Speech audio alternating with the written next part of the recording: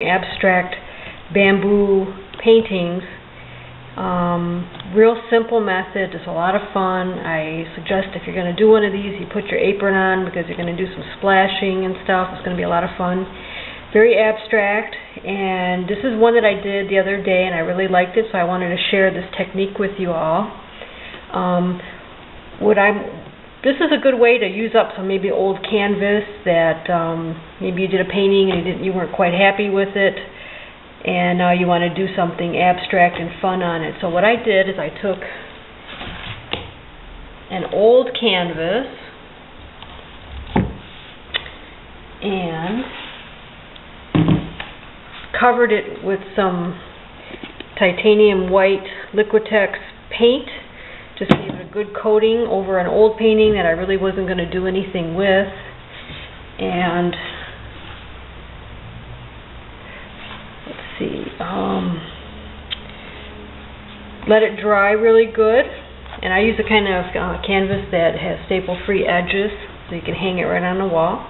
So now that my titanium white coating is dry, what I'm going to do is I'm just going to fill up the whole canvas with color.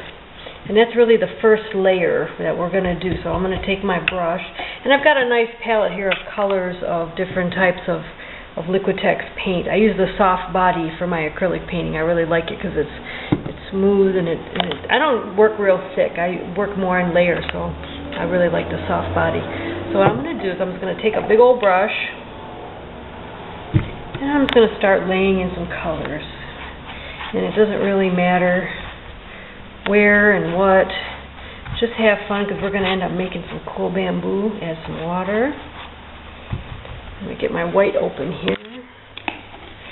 Probably going to add some white every now and again. I'm just using up an old, almost done, completed jar of white paint, so I'm just going to go right in there with the white. Let these colors just blend. I'm just going to fill it up, all different crazy colors, and feel free to just go right over the edge. You know, paint the edges as you're going. Might as well, but it doesn't matter because we're gonna make some crazy shapes. We're even gonna splash some paint on here. Let's see, let's get some crazy color here to splash. Like I said, wear your apron on this one. So I'm just gonna splash color, put it on all over the place. I want us to be some really vibrant, fun bamboo. And let's see.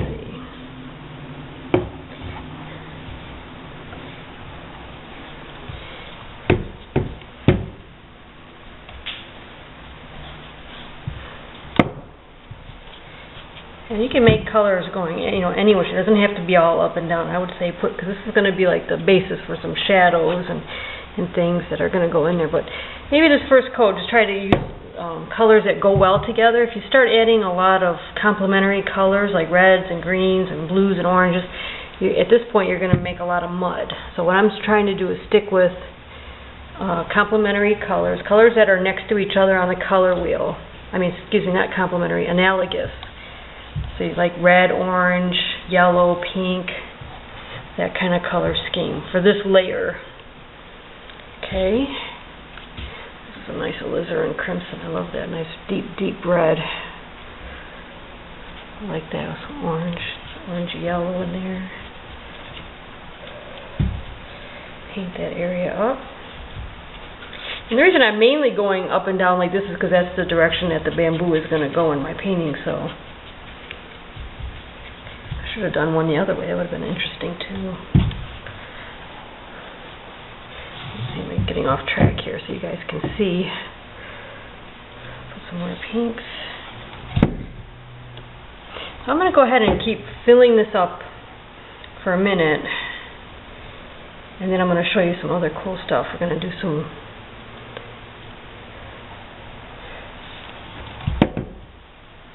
texture techniques. Let me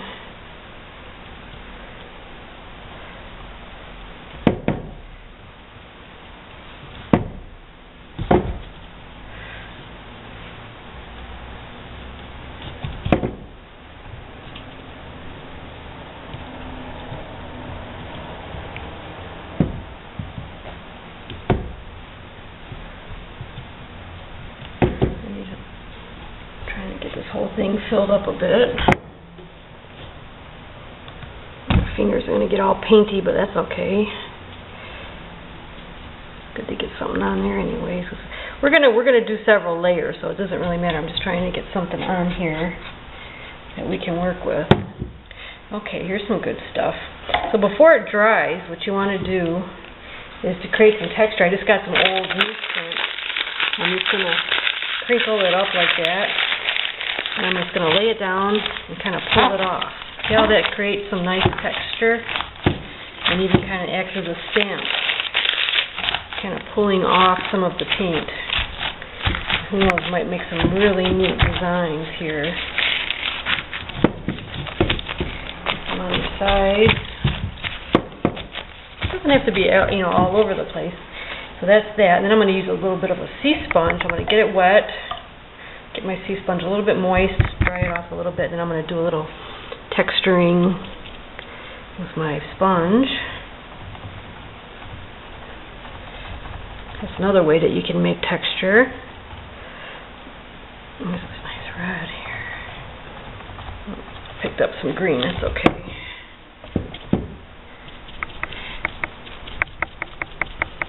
Let's see.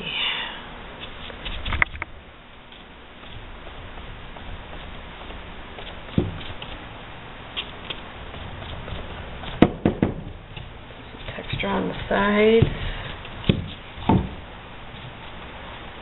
I'm just kind of filling up this canvas with all kinds of neat things happening here. Now I'm going to go back. I'm going to do some more of that paper crinkling. Here's some more paper. Mixed out.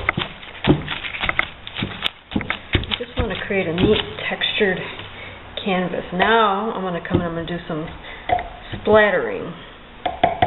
So I'm going to take my brush, get it wet. Pick up some paint. You want it to be kind of like juicy wet, otherwise it's not going to splatter. Do some splattering. A little bit darker color there.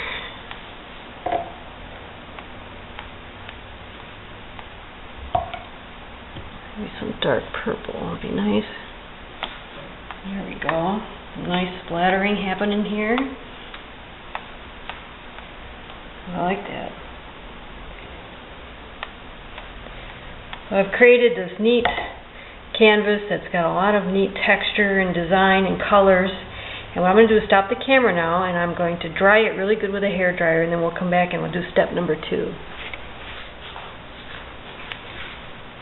Wow, look at all the nice color we have there, and a lot of texture, splashing. I can see almost all kinds of designs here.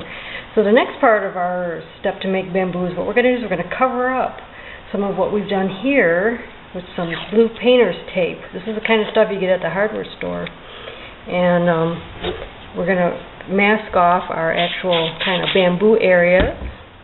So I'm going to look for some areas that I see that I like, the way it looks like bamboo. I see one area in here, so I'm going to take a piece. I'm going to start masking this off. Like that. And you can vary the thickness by using more than one strip. You can make some wider, some narrower. So there's like one bamboo there, I see. And I want to get them going kind of different ways and different thicknesses. So maybe I'll put one here.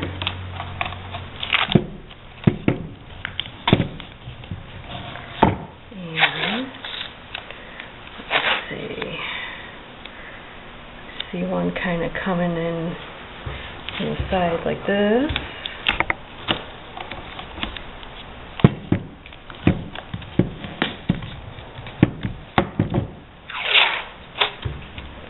Kind of a thicker one.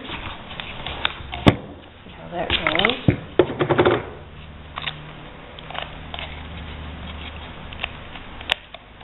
So what we're doing is we're going to cover up some areas here.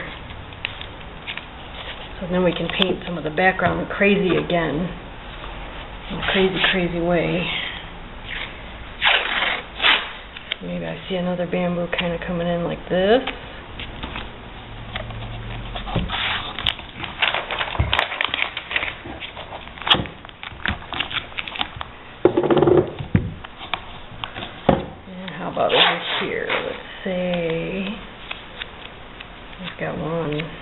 all going the same way, so I want to get some going differently.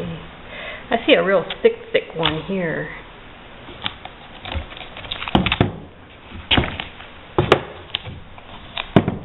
Let's see if we can get a real thick one.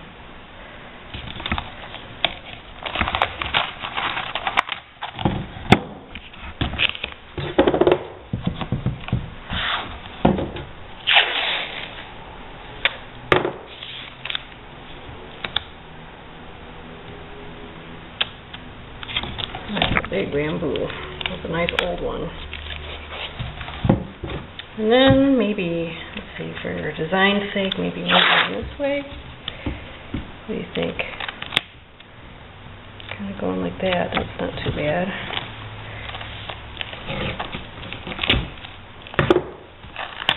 I want to get about 6 or 7 bamboos kind of going here.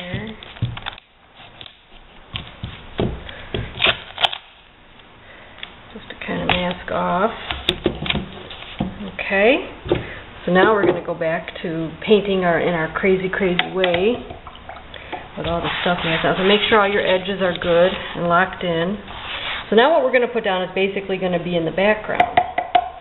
So we can go with some more, maybe some contrasting colors. Maybe you can start getting in some darks and some greens. I like that. So don't forget to paint your edges a little bit.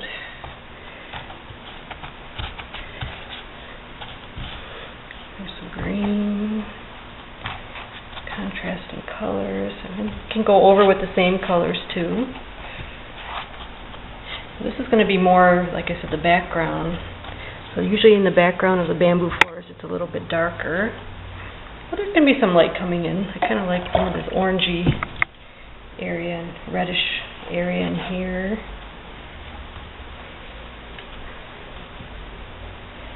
Some dark on this side. Let's see. Give us some pinks. And again, we can do some splattering. We can do some crinkling again. Basically, maybe come in and make shapes that are like leaves in the background or other types of bamboo that are forming. Just getting in another layer of paint.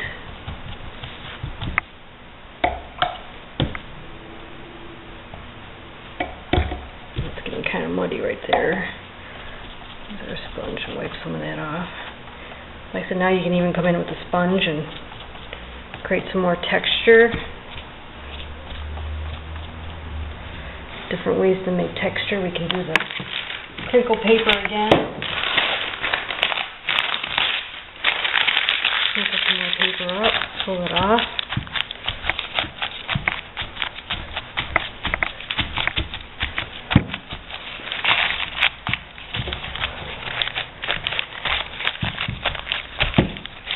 Turn it around, make different shapes here. Thing kind of goes, and let's see, maybe do some more splatter. Let's go maybe with some blue splatter, see what happens here.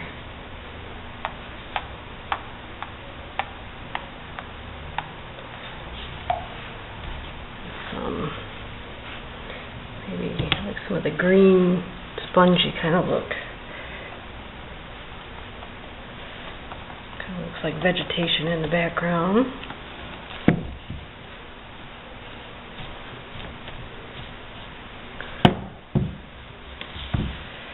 Let's see.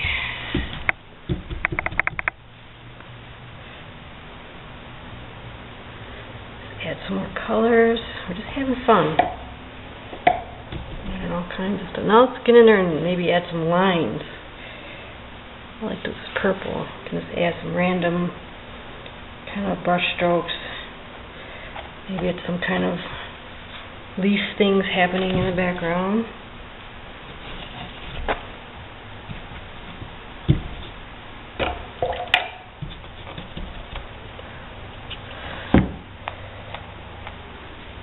Let's take some white now. We'll see what we got. Take some white and we'll do some brush strokes too with the white. It'll pick up some of the colors that we've already got and create some neat little texture things happening here.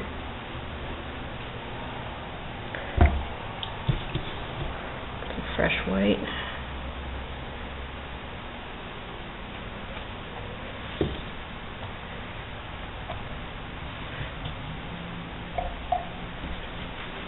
Some more of this hot pink, one of my favorite colors. If your brush gets too muddy, just rinse it out, wipe it off and start again.